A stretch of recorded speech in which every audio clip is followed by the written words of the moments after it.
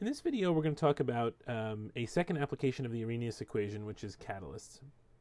So in the previous video, we saw how temperature can affect reaction rate. And we saw that as temperature increases, the reaction rate also tends to increase.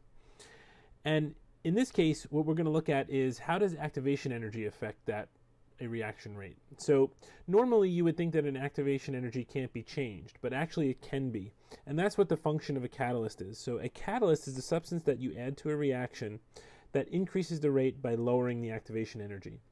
In essence, what it does is it changes the pathway of the reaction so that it's easier for the reactants to come together and go to products, and it's going to affect the transition state. So one thing that you should understand about catalysts is that they are not consumed in a reaction. So even though we add them to a reaction, basically their function is just to help things along, but they're not a reactant. They don't get consumed and become part of the products. In the end, what you would have is you would have your products and your catalyst, and you'd have the same amount of catalyst that you started with. So for example, in lab, you guys saw what happens when you decompose KClO3 to make oxygen gas. This was one of the gas law labs. And the KClO3, we had to add a little bit of MnO2 as a catalyst to get this reaction to take place. Without that MnO2, nothing would happen. So in the end, what you wound up having was you wound up having the MnO2 and the KCl as a solid, so this would be solid MnO2, and then we collected the oxygen gas separately. So the MnO2 that we add at the beginning doesn't actually get consumed by the reaction, it just stays around and hangs out with the products. Okay, so how does this work in terms of affecting the reaction rate?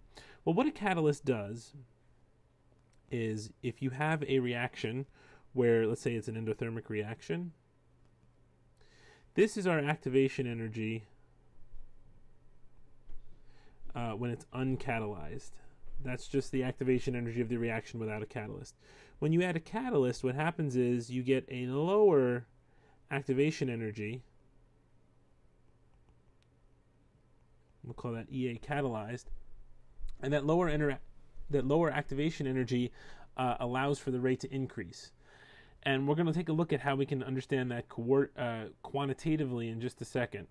For those of you who are in biology, the way this works is it changes the structure of the transition state. So the bonds that are formed in a reaction without a catalyst have to form on their own. But when you add a catalyst like a protein or an enzyme, that protein or enzyme holds the substrates together in a certain orientation so that it's easy for the bonds to form.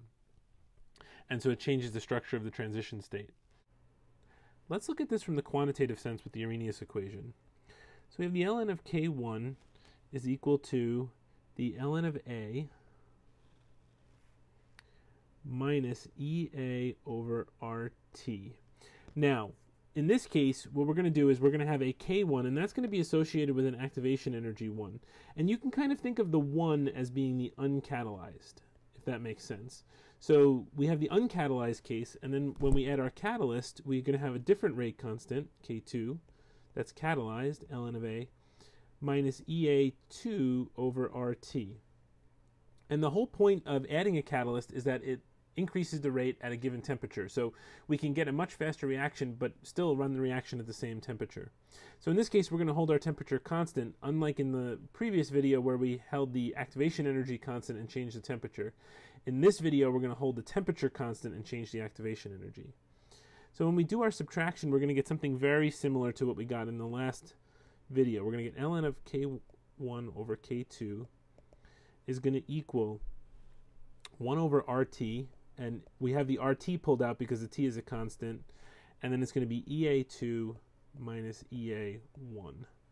And so this gives you another form of the Arrhenius equation where we can now work with a pair of K and EA where we can look to see what happens when we add a catalyst. So if we know what the rate constant is and what the activation energy is for a reaction that's uncatalyzed, we can figure out either what the rate constant would be or what the activation energy would be if it were catalyzed, as long as we knew one of those two variables.